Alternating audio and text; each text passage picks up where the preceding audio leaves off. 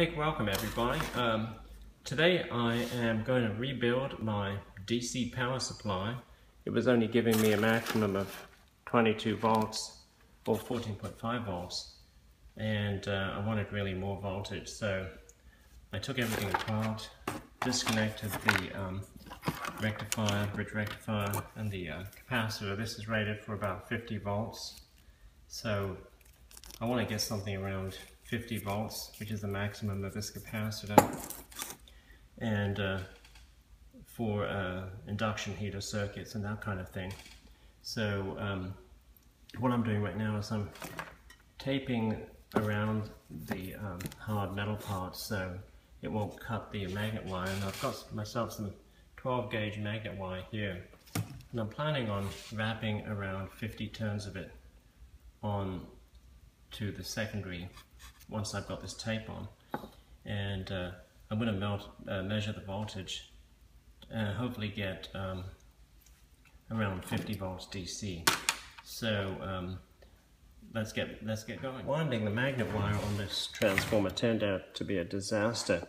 Even though I put tape on it, it's still parts of the transformer casing scratched off the enamel, and then when I turned it on, this is even before connecting any load to it, it was shorting out and sparking, so I had to cut all of the wire off, and I replaced it with 12 gauge stranded wire, which was a lot easier to wind. That was really hard to wind, so I rewound it with more turns of green 12 gauge wire than I had before.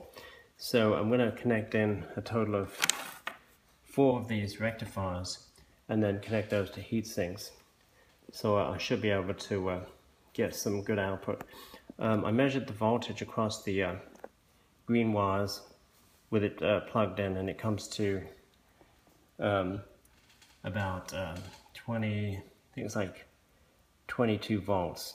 So that should give me at least 30 volts of DC once it's rectified. Apply some thermal paste to the each of these diodes, these bridge rectifiers. I think these are rated like around 30 amps each, so I'm connecting 4 of them together in parallel, so I should have some good amperage rating on these. And I'm also putting in some pretty nice heat sinks that I got out of an old computer power supply. So I'm just screwing these down and getting them some good contact between the rectifiers and the aluminum heat sinks. Okay, I just wired in the rectifiers. There's 4 rectifiers on heat sinks. As I showed you earlier, it's kind of a little bit of messy wiring, but it's all connected up, and I've got it connected to my large capacitor. This one is 50 volts at 35,000 microfarads, so it's a pretty big capacitor. I'm going to turn it on, and we're going to see what reading we get for the output. It should be around 30 volts, so we'll find out in just a sec. So I'm just getting ready to probe it,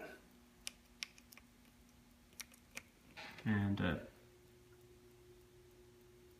here's my output. So it's 33 volts on there, which is should be good for some induction heater projects that I've been working on. But we'll get everything connected up and test it out. But so far, it does not look like anything's heating up. All of these are staying cool. There's no shorts, even with the messy wiring. Alright, we'll show you it tested out.